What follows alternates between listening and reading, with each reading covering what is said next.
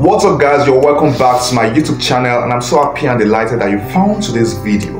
In today's video, I'll be talking about what self-love is. Yes, in today's video, I'll be talking about 10 powerful self-love practices you need to start inculcating into your life for a happier life. I'll start by defining what self-love is. Now, what is self-love? Self-love means having a high regard for your own well-being and happiness. Yes, you need to have a high regard for your own well-being and happiness. It also means not sacrificing your well-being and happiness to please people.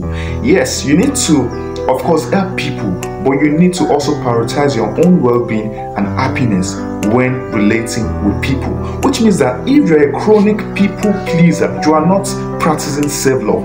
If you have to please people, or if you have to work for people at the expense of your own health, or at the expense of your own time, or at the expense of yourself, then you're not practicing self-love, because you need to love yourself. You need to treat yourself well before you can actually help other people, which means that, for instance, as a YouTuber, I need to read well. I need to read far and wide before I make a YouTube video. Do you understand? So it means that having a high regard for your own well-being and happiness, and not sacrificing it to please other people. For the importance of self-love, it gives you a high self-esteem. You have a higher self-esteem when you practice self-love. When you practice self-love, you feel good about yourself, and in the same vein, people also feel good about you.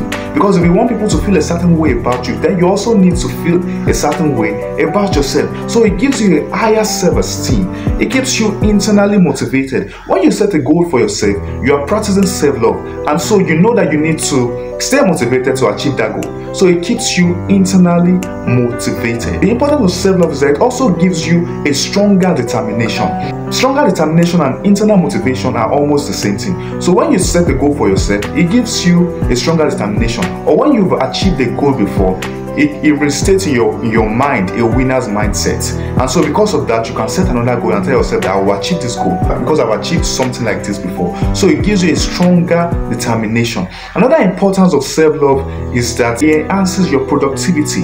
When you set a goal for yourself, then throughout that day you'll be productive. Because you know that, okay, setting a goal for yourself means that you're practicing self-love. And because you know that you need to achieve this goal, then it keeps you productive. It keeps you productive all day because you need to do things that would move you towards achieving that goal. Another importance is that it gives you a better mental health. Yes, self-love gives you a better mental health. So let me know what you feel about what self-love is. What does self-love mean to you? Kindly leave it in the comment section below. What do you feel self-love is? Leave it in the comment section below. Then we have keys to self-love. Yes, keys to self-love.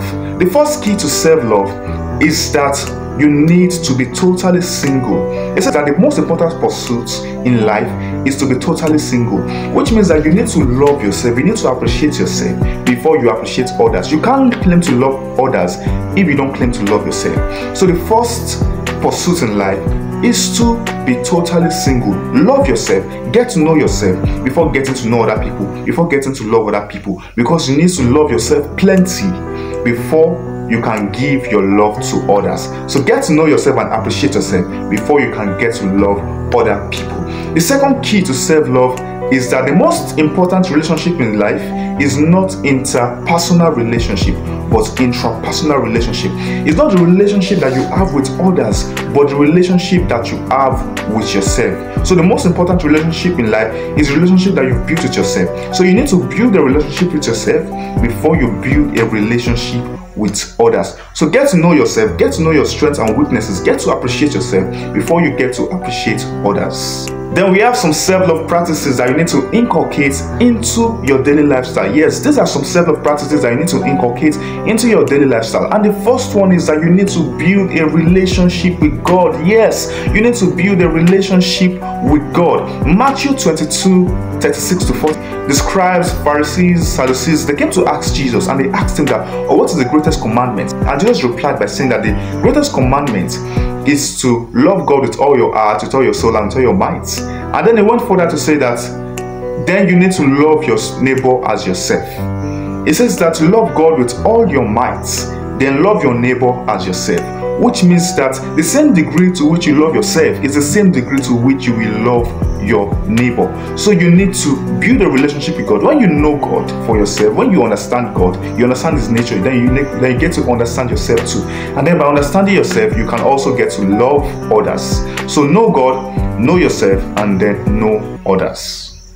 The second form is self-acceptance. Yes, accept yourself the way you are. If you are gentle or if you are loud, accept yourself the way you are, because self-acceptance comes as a result of self-discovery. When you discover yourself, when you know who you are, then you get to accept yourself. You get to accept your strengths and your weaknesses, because whatsoever God calls for, it builds inside. So if God has designed your purpose, definitely He has designed your attributes, He has designed your emotions, the kind of lifestyle you will need to fulfill that purpose.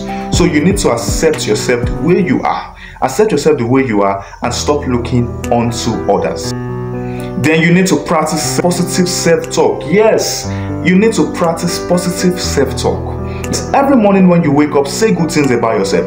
Oh, I am beautiful. Oh, I am great. Oh, I am this. I do that every single time. When I go out, I say to myself, I am beautiful. I am great. I speak well. I talk well. I relate to people well, and I see it manifest in myself. I tell myself people will feel good around me and people will like me, and that is what I see at every point in time. But before that, you need to be careful of what enters your mind, because what enters your mind defines how you see life, and it also defines what you say. So you need to manage your mind well. Yes, that's a series of mind management. You need to manage your mind well, and then you need to say positive things about yourself. Then you need to embrace your uniqueness and individuality. We are all unique and we are all different. You need to embrace your uniqueness and individuality and not try to copy other people. Because when a thing is unique and rare, people tend to value it more. So you don't want to be like every other people. You want to be different. You want to be who God has created you to be. So you need to embrace your individuality and uniqueness. You don't have to copy other people. Just be yourself. Yes, people tend to value those who are themselves. For instance, you tend to value diamond and gold because you do not see it everywhere. So be yourself, be unique, and be different. Then you need to see mistake as an avenue to grow and change your character. You need to see mistake as an avenue to grow and change your character. Don't beat yourself up because you made a mistake. See it as an avenue to grow and change your character. For instance, something happened some days ago where, because I interned at a radio station, and so I was in charge of the console. I was the one who was producing, the radio programs and all. So I loaded down some songs and left the studio without appropriately communicating to people to take over. And so the song stopped playing at some point in time, which led to some chaos and all, to which I didn't know about. Then when I got back to the office, my bosses started talking and, reprimanding me. At first, I wanted to feel bad, but I just realized that this is a mistake and it can be corrected. So you need to see mistake as an avenue to grow and improve your character. Then you need to develop your own personal values. Yes, values guides our beliefs. You need to develop your own personal values. As a human, don't just live without having values. Develop your personal value. For instance, you can value knowledge to ignorance. You can value knowledge, gaining knowledge instead of pursuing ignorance. So develop your own personal values basically. Because your values determine your attitude towards life. So develop your own personal values. Then you need to have a self-concept of yourself. Yes, have a self-concept. Your self-concept is your image about yourself. For instance, men see themselves as better drivers than women. Yes, when you're driving on the road, a man sees himself as a better driver. In fact, every driver sees himself as a good driver. So you need to have your own self-concept. How do you see yourself? This is different from the way people see you. How do you see yourself? Have a self-concept for yourself. Have a self-concept for your life. What do you see yourself as? How do you see yourself? What do you think you are? So have a self-concept for your life. Because if you don't have a self-concept and value, people will give you their own value and self-concept of you as a result of their own opinion. And people's opinions are always wrong. So see yourself through the light of God's word and don't see yourself through the light of what people are saying all around you. Have a self-concept for yourself.